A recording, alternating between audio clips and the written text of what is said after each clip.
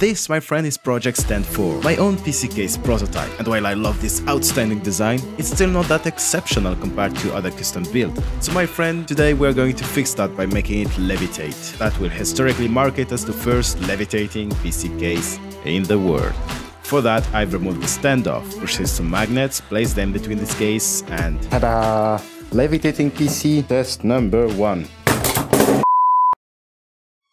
Hello everyone and welcome back to Hyperion. It's been a while. Alright, so here's the plan. Step 1. We need to make this case levitate. And to do that, we need... I have a board. We need magnets. We will put them... Here, maybe. Also here and here. Thing is, we need them to be repulsive to each other, okay? How many, we will see that after. The problem is, as you saw previously, instability, which by the way in reverse is... But before fixing this problem, we need to make sure that we can at least lift our case by 1 centimeter. And to know that, I had to take a scale and weight my case. Oh, you're heavy, bro.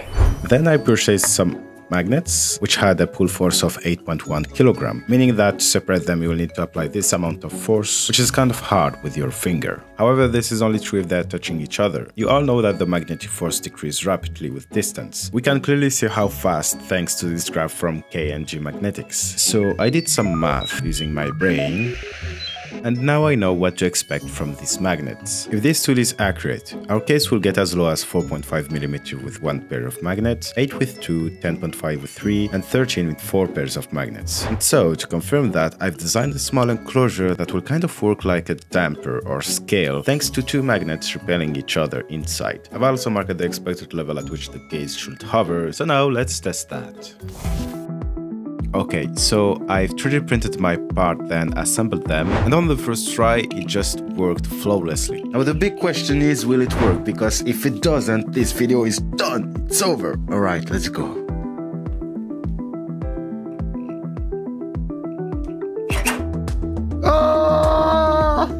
And just like that, our little pairs of magnet was able to lift the case. A true relief. Now let's take a closer look, because as you can see, we were indeed able to lift it up by 4.5mm, exactly like in the website. So good job, K&G. And if we add another pair of magnet, we rise up to 8mm, exactly like in my calculation. And then another one, which makes us go all the way up to 11mm. Boom, goal achieved. But we won't use only 3 pairs of magnets because...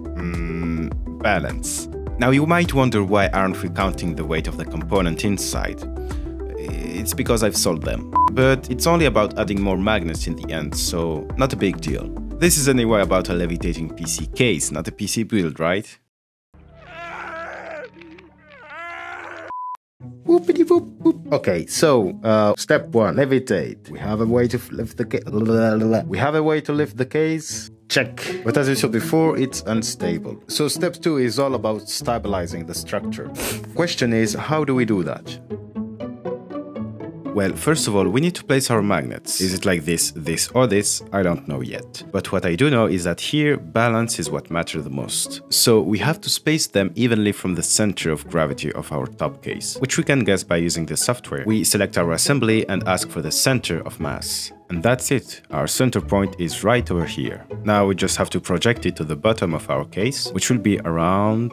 Ah, great, it's in the void. So in the end I had to 3D print a part with a marker of the center to confirm that in real life, which I think was doing great until... Oh! My mouse.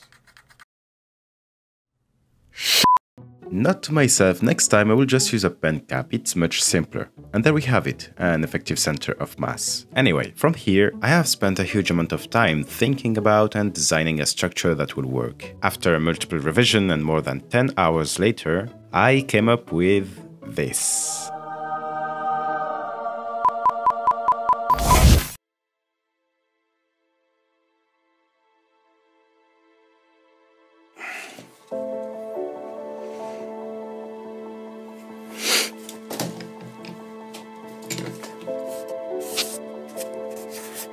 Dusty.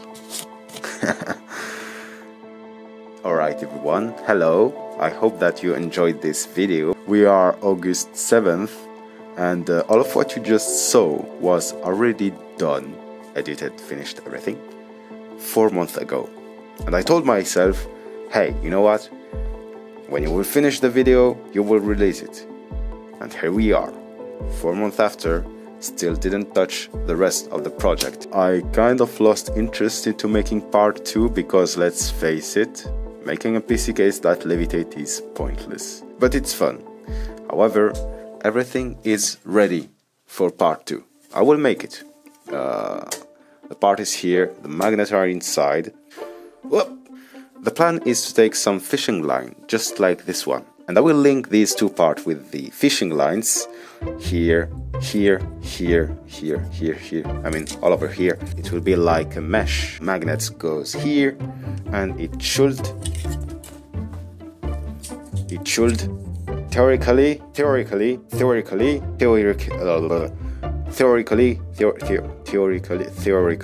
and I'm sure that we can manage something that is stable without breaking apart. So yeah, I've already printed everything needed for that. So here is it. Yep, ready to be mounted. For another time. I kind of have a feeling with this video of how my channel will be. If you want to see part 2 and you really like this video, do not hesitate to tell me that. Alright, so if you like this video, do not forget to... I don't want to say it! I only have 400 subscribers, which isn't normal, so just do it!